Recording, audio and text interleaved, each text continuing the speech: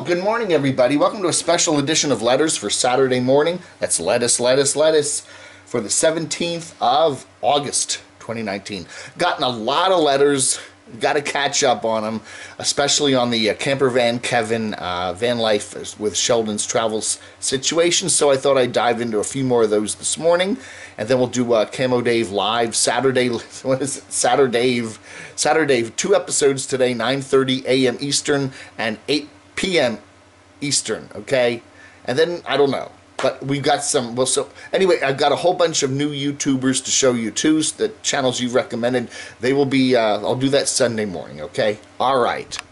Judith G writes, here's the thing, Dave. I love most of your nomadics, my nomadics. And for sure, Dave, I loves you.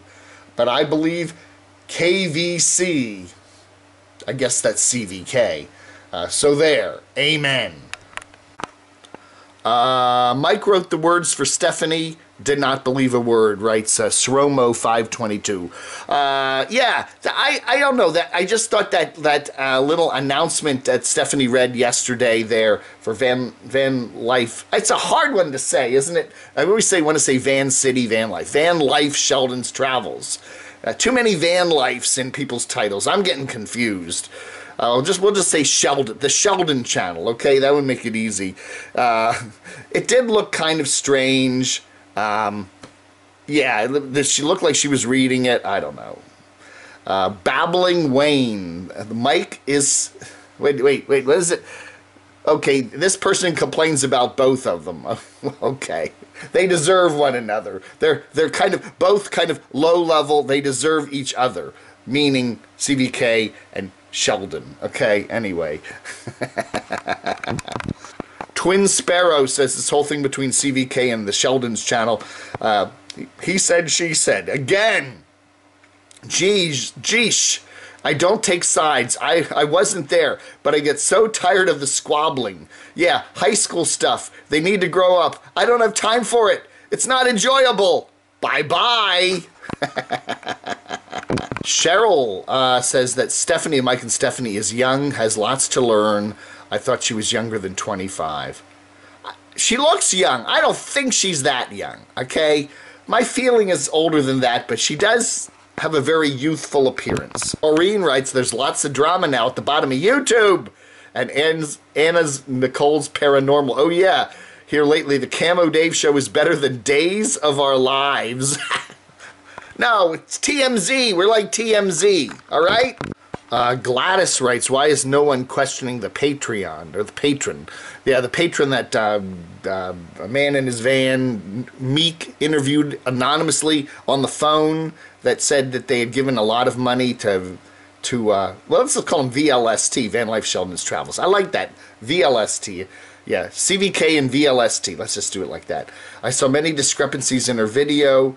And yet many people say that she was one of the posts that Kevin put up. Her name is in one of the posts that Kevin put up on his Facebook page, and people have already recognized her voice. I'm not going to get into who it is because I'm not doxing anybody, but you can guess.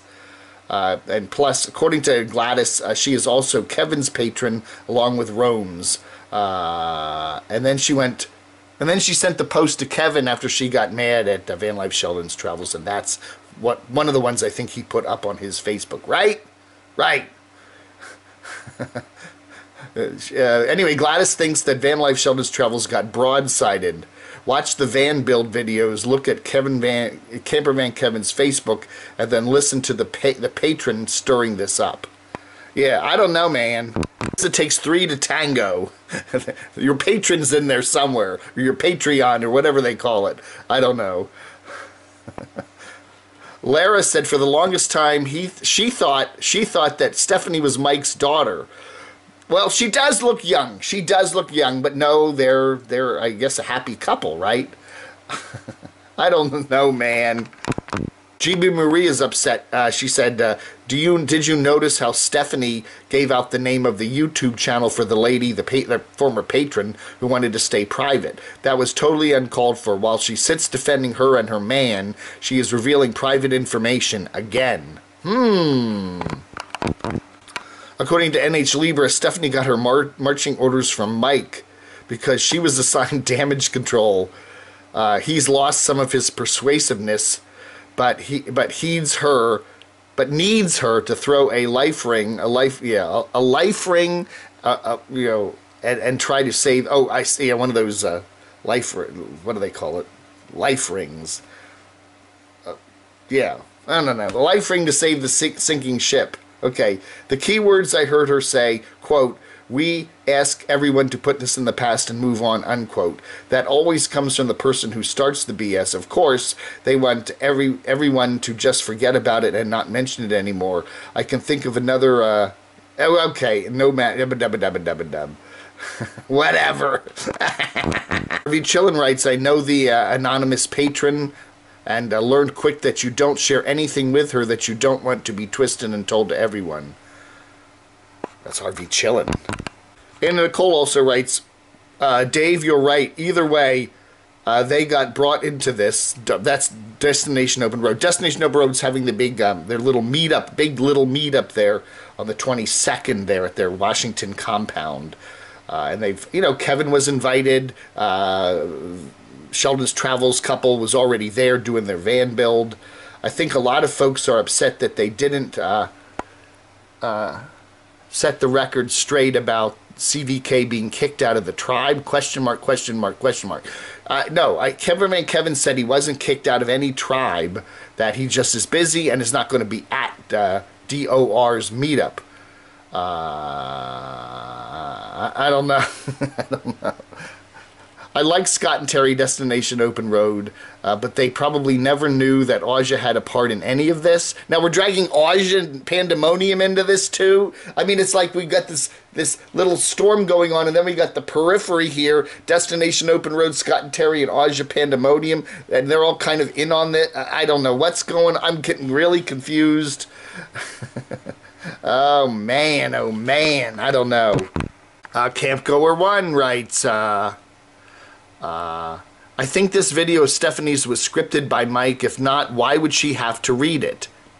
And why was he not there as well to speak? Yeah, I thought that was strange too. At least sitting by her side. She could have read it. He could have just sat by her side with his arm around her and kind of nodded and, in agreement and at least been there. Yeah, I don't know. Maybe he had to hold the camera. I don't know. But they often film most of his videos are them together. He can figure that one out, right?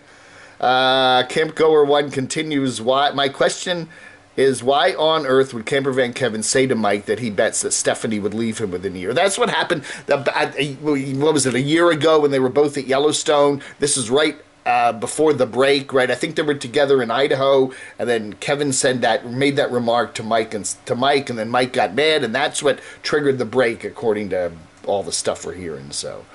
I don't know. Hey, it takes two to tango. Maybe 3, 4, or 5. I don't know. Bubba Warbucks, having met all the principals in this soap opera except for Rome, and now now the not necessarily anonymous donor, I have plenty of opinions about all of this, none of which make any difference at all. Period, and nothing more. Rob Farnsworth, it's CVK all the way. Cindy Lambert, I think Scott and Terry Destination Open Road are genuinely nice people who believe the best of everyone. I totally agree with you. And they're kind of caught in the middle of this kind of odd situation. I totally agree with you that. And Cindy also says the explanation video that Stephanie voiced was just weird. I agree with that too. Campgoer1, yes, it didn't come from Stephanie. If it did, she wouldn't have had to read it. Well, there's two things. One is you literally read what's on the screen. The other is just a bunch of talking points, so you remember everything and you just still voice it. Remember 8, 1, 2, 3, 4. Talk about this, and this, and then just talk about it, so you at least sounds like it's coming to you fresh. Yeah, when Stephanie definitely felt like she was reading verbatim what somebody else wrote for her, or maybe what she wrote, but Todd Johnson, Stephanie is like Crotchy, a puppet. I don't know, man. Mimi MC writes, Destination Open Road, Scott and Terry have never had any drama on their channel. Well, they did. They had the drama. Remember when they got sideswiped by that vehicle and you-know-who went and made a citizen's arrest? I mean, they've had drama, not like personal drama like that. They've had a lot of, like, vehicle drama, right? But anyway, they've never had any drama on their channel. Please don't drag them into this. Aja, Pandemonium is the same. The three are YouTube channels I watch. No cussing, no speaking ill of others, etc. Yeah, well, they're kind of stuck in this. It's kind of like the perfect storm, right? Let's have a little meetup here at our little compound. They didn't have to do that, and then we have. It would be interesting. Here's a way of quietly solving all this for DOR and their little meetup there. Stephanie and Mike just go to Seattle to visit their friends and stay there for a little longer than they thought. And Kemper Van Kevin is busy, and he stays back in Idaho, and neither of them are there. And then everybody else comes and don't mention anything else about this little drama. You know, if I was the PR guy for DOR, that's how I would say handle it. Just say, Mike and Stephanie, this is getting a little out of control. We're not making any judgments here. Why don't you guys just head on out for a couple weeks? Huh? That's all. It's been nice to see you. Bye. Anyway, I just read the highlights of some of the comments here. If you want to read more, just read my comments, man. Anyway. Hey, there are lots of disputes. I've been doing this channel for 3.5 years now, and we've been through a lot of different disputes and breakups and crazy stuff that goes on at the bottom of YouTube with all the nomads, and things go on at the RTR, and people fight, and it's just that's just what happens. I think, in a way, this will all serve both channels better. More people will come to Camper Van Kevin and say, we really, really like you. And some people will stand up for Mike and Stephanie and say, hey, maybe we don't like you necessarily, but we've discovered your channel now, and we're kind of watching it to see if there's any more drama.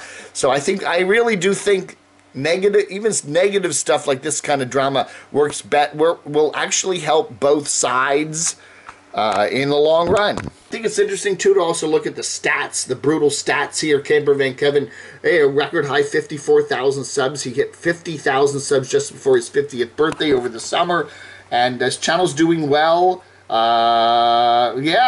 He's doing okay. He's not up there with the people like Nomadic Fanatic, some of the mega stars, but he's grown his channel nicely and is in a good place.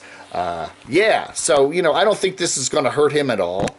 And to be honest with you, all these reports I'm hearing about Vanlife Sheldon's travels losing tons of subs, according to the YouTube the Social Blade stats here, just ain't true. They're at 7,000 subs, and their daily view average is up.